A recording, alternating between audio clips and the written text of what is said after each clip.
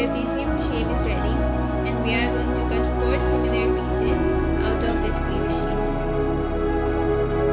I'm done cutting these 4 trapeziums. Now I'm going to show you how to join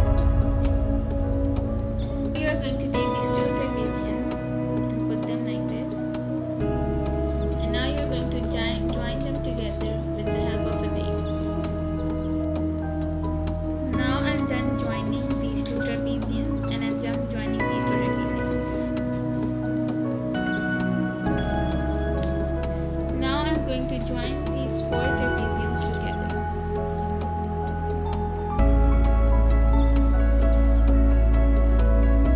Now you are going to join these 2 sides by bending them like this and securing it with tape.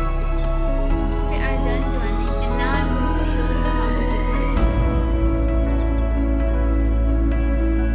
This is how a hologram works.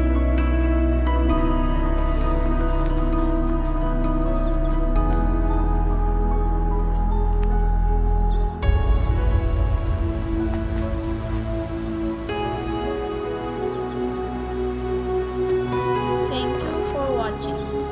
Hope you guys enjoyed.